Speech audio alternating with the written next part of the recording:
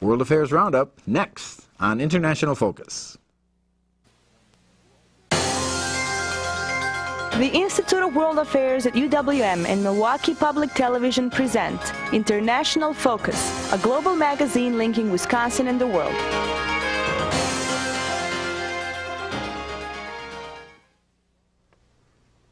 Welcome to International Focus. I'm Doug Savage from the Institute of World Affairs at UWM with another edition of our World Affairs Roundup. Today we'll be looking at simmering Syria. In the face of an increasingly bloody government crackdown, Syrian opposition groups are beginning to call openly for regime change. How does this conflict compare to Libya, and what, if anything, should be the U.S. role there? Pals in Palestine. Leaders of rival Palestinian groups Fatah and Hamas have agreed to form an interim government and set a date for elections. Will Palestinian unity breathe life into talks with Israel, or pull the proverbial plug? Elder statesmen. Former U.S. President Jimmy Carter and other members of the so-called Elders Group were in Pyongyang and Seoul this week to jumpstart talks between North Korea and South Korea. Did they accomplish anything, or was their effort simply Korean kibitzing? Out with the old and in with the old. Cuba's Communist Party Congress formally appointed Raul Castro, age 79, as party secretary, tapping 80-year-old veteran revolutionary Jose Ramon Machado as numero dos. Is the regime simply treading water, or can Cuba's gerontocracy bring genuine reform to the island? To help us explore these issues and to tell us what they wore to the royal wedding, we're joined as usual by John Katzka, a retired U.S. Foreign Service officer who has conducted public diplomacy for the Department of State on 4 continents. Ann Hamilton, political scientist and coordinator of international studies at UW-Whitewater, who also served in the U.S. Foreign Service. And Robert Kraig, author of a number of articles and books dealing with the history and politics of American foreign policy. He currently serves as Executive Director of Citizen Action of Wisconsin. Welcome, everyone, as always. We'd like to start with Syria.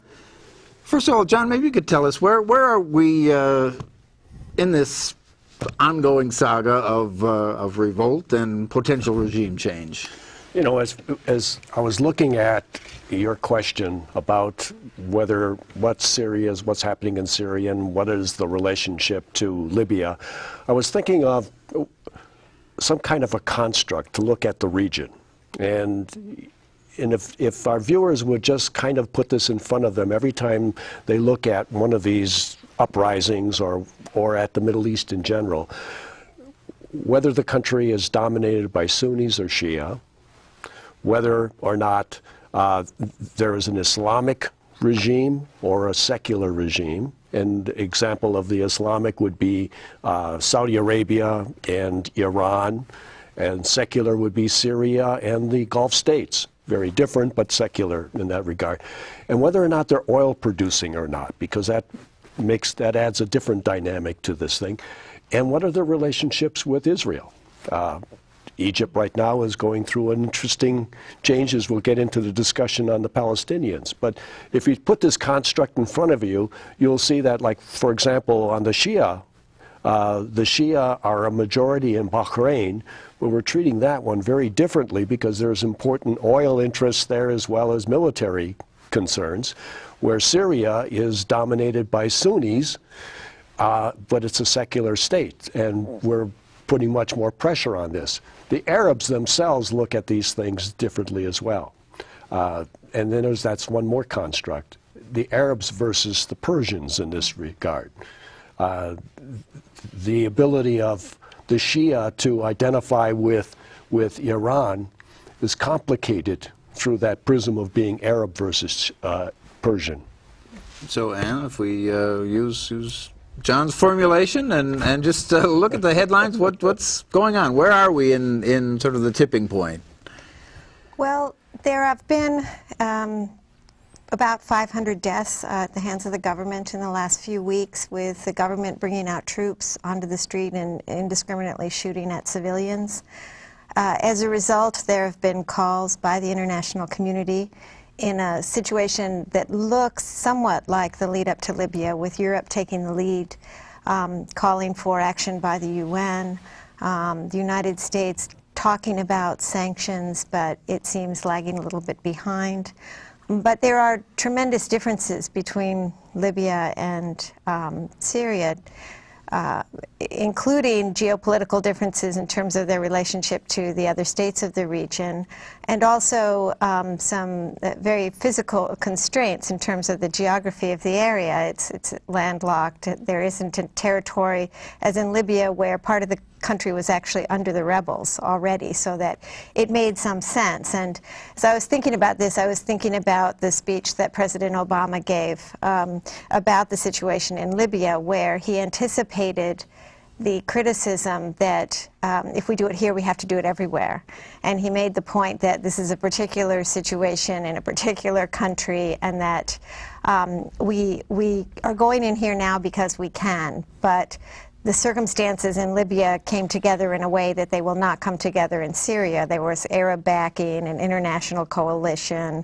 Some of them might come together, but probably not all four. So it's much harder to think about international intervention in this particular case. Well, Robert, Senator Kyle from Arizona has been making some rather forceful statements about, you know, here we have another totalitarian regime openly abusing its citizens, and it would seem to suggest all the same criteria are there. I mean, what is different from a policy standpoint? Well, I would never want to accuse a U.S. senator of posturing, but on the other hand, I can see John likes that. It's an easy shot to take, right? Because I think in Libya, as Ann was talking about, things were aligned where it looks like there was going to be a massacre in a major city, and air power could knock it out, and part of the country is already controlled by the opposition.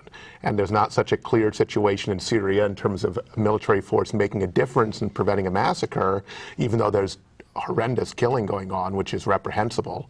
But on the other hand, it's also a more complicated situation. Syria is a country that's been tied to Iran, which Senator Kyle pointed out.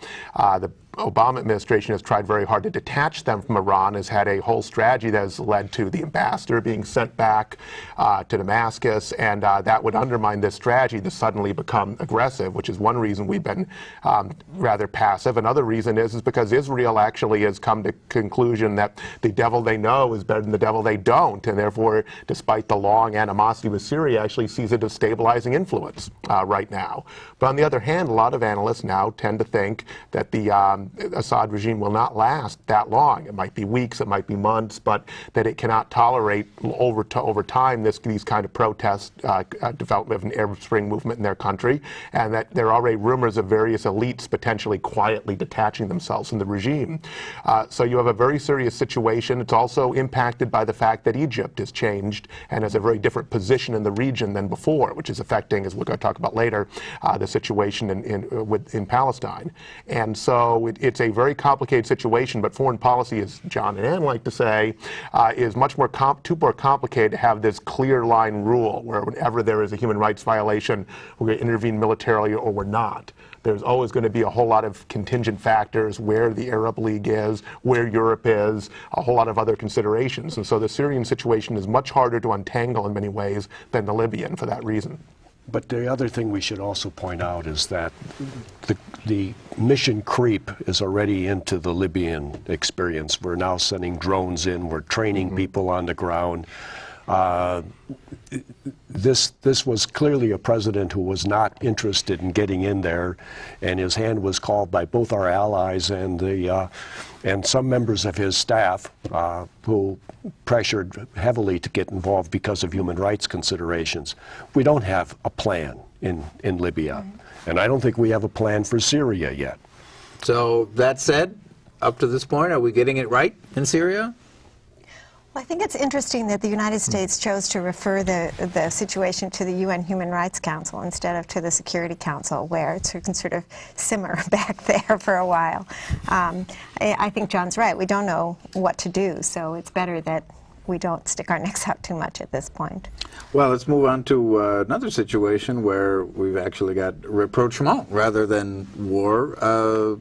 Robert, in Palestine, two erstwhile foes have agreed to form an interim government.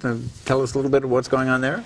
Well, Hamas and Fatah seem to have come together, though there have been actual agreements signed and then not followed through on before. It's a tentative agreement. It was brokered by Egypt. So immediately we have a change in the orientation of Egypt, and is not as strongly on the side of the U.S. and Israeli foreign policy as before. And so it's interesting because you have a lot of saber rattling from Israel, from Netanyahu, saying that you have to choose, if you're Fatah, between Hamas and Israel, though it's pretty hard to say that there was actual progress on peace, or that Fatah had much to bargain with Likud in Israel.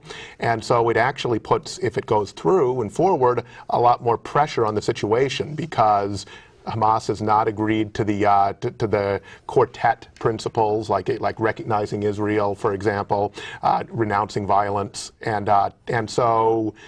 But at the same time, if we have Palestinian unity, they want to make a play, and there's a process in place to become a state, independent of whether there is a peace deal with Israel or not. September vote at the UN on this subject. So I think it changes the dynamic, since the dynamic was not leading to peace in the first place. I don't think a change in dynamic is a bad thing right now.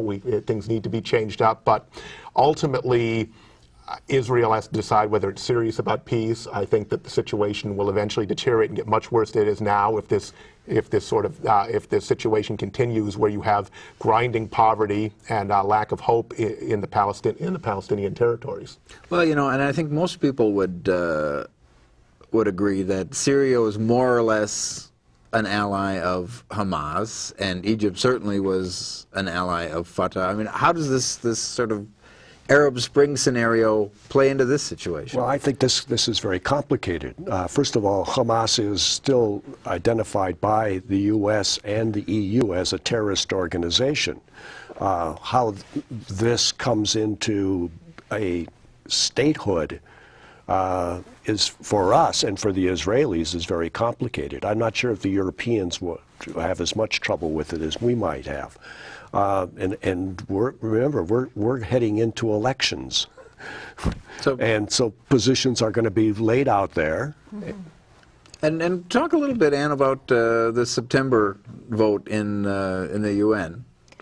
Well, they've been pushing for a while to have a vote in the General Assembly, which is from September to December, to recognize Palestine as a state. Abbas was going to go ahead and do it with or without Hamas, because they have been making preparations for sort of the administrative security side of a state on the West Bank. And so it's interesting because Hamas had refused to enter into this type of agreement, I think, as late as February, and now they've changed their tune, and because now they're a little bit worried about Syria's support for them, given what's happening in Syria, and they see a more friendly mediator in Egypt, and Abbas is a little nervous too, because he doesn't have the full support of Egypt. So it's really an interesting dance that's going on. But this resolution in the General Assembly would just be another, it's symbolic because they don't carry legal weight, but it would be the force of the international community, at least those countries that voted for it, just sort of saying, yes, we think you're ready. Well, we'll have to keep an eye on that one. First, we'll take a short break, and we'll come back with more World Affairs Roundup on International Focus. The Institute of World Affairs presents our community with a range of public programs relating to global issues, U.S. foreign policy, and the world economy. For more information about the Institute of World Affairs, call 414-229-3220. or visit our website at www.iwa.uwm.edu.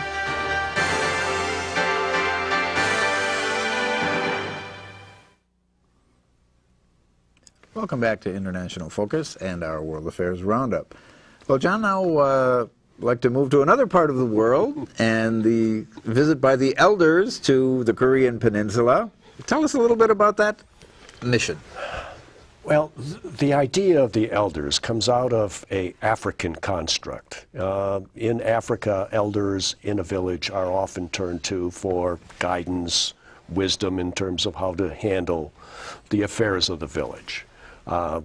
Generally, it's when things start to break down. This concept developed with a certain amount of money from some interested parties. And it kind of found its way through Africa with Nelson Mandela kind of being in the lead. But to be very honest, this is not very important. These are former presidents of very minor countries in Europe. Well, tell us a little bit about the mission itself. Okay. They're there to try and find a way past an impasse. They being who? Okay, Mary Robinson of Ireland, and Gro Brundtland of Norway, and Marty Antasari of Finland, and our own Jimmy Carter, who from the United States. And they've been there for a few days. Now, apparently, they're on their way out, and there has been criticism that Carter has levied at the United States and South Korea because of the lack of humanitarian assistance for the North. But I think this is a good point to start talking about North Korea, but it's not important to the process. The Chinese are talking to the South Koreans right now, and we and the South Koreans are starting to talk in terms of what next. And there's apparently some back-channel discussions between us and the North. And the logical way in which this starts is that the South Korea and North Korea have some talks. And then we will have talks with North Korea. And then we go back to the six-party talks. Well, and like John, you were once a professional diplomat yourself. What is your take on this sort of citizen diplomacy at this level? Well, I think I know that this kind of thing happens a lot, particularly more so in the days of globalization, where you have multiple layers of interactions across the world. But I think that it's a complicating factor in the sense that, for example, when Jimmy Carter was in North Korea, I think yesterday or earlier this week, he was handed a note by a senior individual in the North Korean government, but not Kim Jong-il, saying that Kim Jong-il stood ready to meet with anyone, the United States and South Korea, without preconditions at any time, you know, which Jimmy Carter then came and announced. He also came and announced that there are people starving, they are being treated like dogs in North Korea, but blamed the U.S. government for this and the South Korean government, which is rather extraordinary given that to cast the blame because we withdrew food aid because we thought it was being poorly used, as opposed to saying anything about the North Korean government. So I think it's not a terrible problem in sense of the higher levels of diplomacy at all. It's just a nuisance, and it makes you wonder what their motivations are. Well, Robert, what about that? What do you think are their motivations? Are they just seniors with too much time on their hands, or? Well, I'm surprised John is not more of a fan of elder diplomacy, but resembling that remark. But you know, I mean, it's kind of funny to read the press coverage. It's like you can imagine them being a group of superheroes getting the call on the red phone to go dealing with a particular crisis. I don't think it hurts. I mean, it does create a forum where the countries involved can make statements that might be useful in actual official diplomacy. The figures involved have a certain amount of moral authority, so I think it may add something to the debate or detract it based on one's perspective on a particular utterance. But I don't think, since I believe that there ought to be ethics and values in foreign policy, that it's a bad thing overall to have a group of people who have stature trying to go and be helpful in some way in major international disputes and controversies. It doesn't mean it's a silver bullet or will help in every instance. It probably will be very hard for it to have much benefit in North Korea, but I think it's a worthy effort, and that we don't need to throw cold water on it. Not that you are, but yes, I was. Okay. You know, and it suggests that there's a moral force. I like the idea of statesmanship coming back. We haven't had much statesmanship in the last half century or so. Well, I wasn't so down on it till I heard Jimmy Carter coming out and saying, you know, so I don't know. There's a connection, though, with North Korea that I think we should share with our viewers, and that's the connection to Libya. Libya willingly gave up its nuclear weapons, and now it's been invaded. this lesson for a very single-minded North Korean regime would say, why in the world would we give up our nuclear weapons and take away that one vehicle we have to make sure we don't get invaded? Well, the risk of putting an ageist cast to the show, our next topic is the Cuba Communist Party conference, in which the torch was passed from formally from Fidel to his brother Raul as first secretary, and the second secretary was an equally, shall we say, experienced gentleman to preside over the next several years. So, is this significant at all? I mean, in terms of what didn't happen, Anne? I mean, I think some people saw this as a possibility that sort of a new guard might take place, and that's certainly not what we've seen. Well, Raul Castro had announced that he was going to bring in a lot of young people into leadership positions, and that didn't really happen, although they do have a plan to try and get more people prepared to come into leadership positions. And it's interesting, though, because the rhetoric in his speech was a combination of it sounded that sometimes like Gorbachev and sometimes like he wished that he was Deng Xiaoping, but he sounded more like Gorbachev in the speech, in that he kept saying he wanted to just modernize but keep all the elements of socialism, and yet they're trying to introduce some capitalist-like reforms, such as allowing people to sell private property, for example, which is pretty significant. Well, and he said in his speech pointedly and specifically that one of his tasks was to ensure that capitalism never returned to the island. That's so interesting. And yeah, right, and to ensure that they keep true to their revolutionary ideals. That's why you have both sides of your mouth. So it's really a lot of double talk. But I think that the fact that he appointed the two older people, as you said in your lead, is very highly significant. So, Robert, what about the sort of context economically for all of this? I mean, why even talk about reform? Well, I mean, they're still facing an embargo, and there's a question of whether or not their economy is viable and the whole state structure they've created. So it is like Gorbachev, I agree, though the other parts of the presentation and the speeches harken back to the Bay of Pigs and the 1950s. It was a little bit of a time warp, right, or reunion. I mean, who knows whether just a partial loosening, allowing people not just to trade houses and cars, but to buy them outright, would make a big difference. They're going to Which was one of the reforms that came out of this, right? Now, yeah, previously, you couldn't buy and sell a home. But they're going to lay off huge numbers of public employees, which is the major economy they have is public employment. So it's hard to see how this private sector would build up. They're talking about all this arable land that's not being tilled and talking about people going out and farming it. It sounds kind of like 19th century American, policy of filling the frontiers. So I don't know whether it's economically viable, but it is kind of amusing that some of the young blood they've talked about bringing in, it would be AARP eligible in this country. So that's the context as far as, Just to remind Robert, he may be young, but he'll get over that. That's right. Well, John, what about this idea of sort of two systems, kind of a Chinese model for Cuba? I mean, is this anything you've seen in what came out of this party congress look at all like the Chinese experiment? A little bit like that, a little bit. It really, as you look at it, it seems incohesive. I mean, it's hard to get your hands around it and come up with a model that it sounds like it's a work in progress that maybe in 5 years will come together again and see some more dimension of it. I'm more interested in seeing and hearing what the Cuban community in Florida has to say about this, and I haven't heard anything so far about whether or not this is changing the way in which they're looking at events there, because that has a big impact on how we as a government look at this.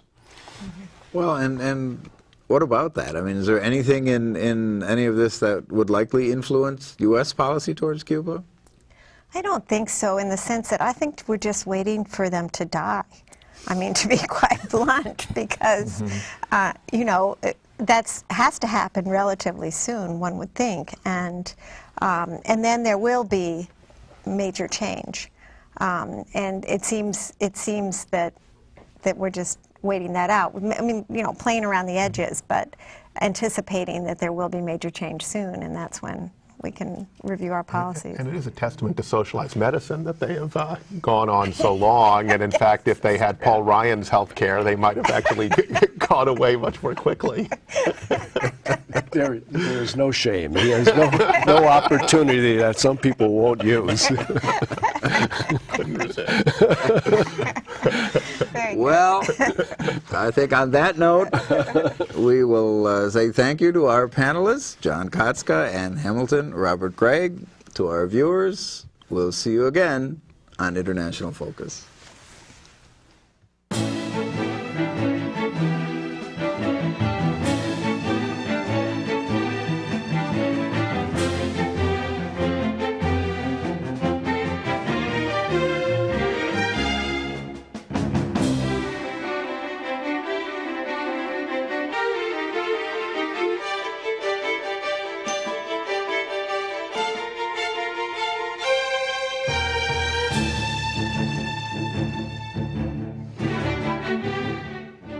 For information about the Institute of World Affairs and its many programs, or to become a member of the Institute, call 414-229-3220 or visit us at our website.